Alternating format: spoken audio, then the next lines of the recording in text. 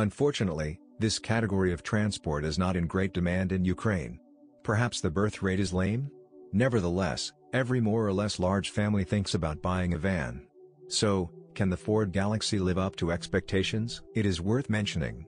All the circumstances listed below, in addition to Galaxy, equally apply to his brother S-Max. The cars, with the exception of the nuances of suspension settings and interior capacity, are virtually identical and were brought to the market at the same time. And this happened in 2006. Ford got rid of VW's tutelage and created the next generation of the minivan on its own. And, admittedly, he succeeded. The car turned out to be quite successful not only in terms of handling and comfort, but also in terms of reliability. However, we are not without flaws. Galaxy had a lot of motors at different times, before and after restyling in 2010. Gasoline units from 1.6 to 2.5 liters, from 145 to 203 horsepower, and diesel units from 115 to 200 horsepower. Moreover, the authorship of the motors is international. Ford, PSA, Volvo. We had a particularly running petrol 2.0-liter aspirated Duratec E, Mi5. The engine developed jointly with Mazda is considered reliable. Its reputation in early versions was only partially spoiled by the oil burner. Later the problem disappeared. And in general, between us, there are few diesel cars on the secondary market. Diesels are reliable if you don't neglect gas stations. Their weak point is fuel equipment, and a turbine costs up to $600.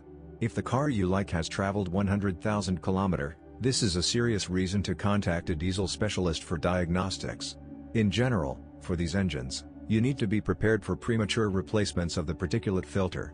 Problems may arise with the EGR valve and high-pressure fuel pump.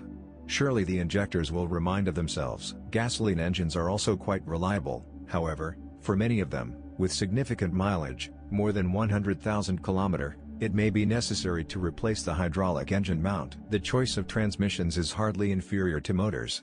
These are a 6-speed manual transmission, a 6-speed automatic transmission, and a power shift dual-clutch robot, which eventually forced the automatic transmission out of the market. It's a pity. We would not recommend a car with a robot for purchase. A prosperous power shift resource does not exceed 100 to 150,000 kilometers, although driving characteristics are sometimes impressive. Turning to the body, it is worth recognizing that he copes well with the red disease. This, however, for the most part concerns the metal, while the paintwork does not shine with special strength. In addition, there are complaints about the anti-corrosion treatment of the bottom. In general, everything is also good in terms of electrics. Questions about electronics are rare. However, some complain about the insulation of the wires collapsing in the cold, which is why the wiring suffers. This is arguably the most common problem with used Galaxy handsets today. For example, suddenly the fan control system fails. As a result, the engine overheats and the air conditioner fails, but the quality of the interior finishing materials and its sound insulation van resembles a state employee. This is what some owners say about their cars. The front console trim plastic loses its appearance after 5 years, although the seats resist time more successfully. It is believed that the suspension has no weak points both in terms of reliability and comfort. For example, stabilizer struts can withstand up to 80,000 km, and bushings, up to 100,000.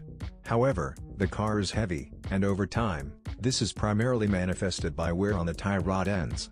The rest of the problems can be considered regulatory, so in the end we can admit that the Galaxy S-Max, despite a number of specific quirks, is a very good choice for its class. The car is devoid of fatal flaws, it is characterized by excellent handling and suspension comfort. And another plus is the relatively inexpensive spare parts. When choosing a used car, pay attention to the condition of the dual-mass flywheel. Its malfunction is manifested by vibration of the gearshift lever at idle. Petrol engines are afraid of oil starvation. Their timing chains, with the exception of the 1.6 EcoBoost. Here is the belt, run 250,000 km. Belt change after 80,000 km. Automatic and mechanics are quite reliable and do not require close attention, except for changing the oil, every 80,000 km.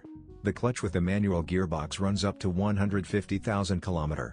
However, experts do not recommend squeezing the full maximum out of the clutch.